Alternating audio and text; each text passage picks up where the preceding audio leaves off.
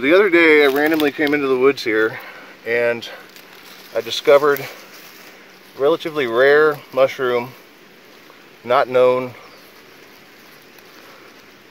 to exist in Ecuador. Psilocybe Caerulescens, the landslide mushroom, the one consumed by the Mayans and the Incas and the Mesoamerican indigenous. As you can see, they are just everywhere under this brush. Tons and tons of fruiting bodies. Just completely insane, the quantities of these guys. We were out here for several hours yesterday.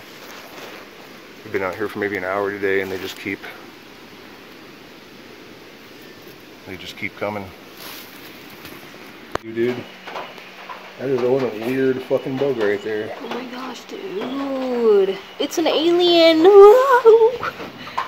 Oh my gosh, dude. What the heckin' Bob? God, they're weird, dude. Never seen one like that before either. He's like eating the bugs off the mushrooms, I guess. Oh my gosh, dude. I'll have to do no sound on this. Yeah.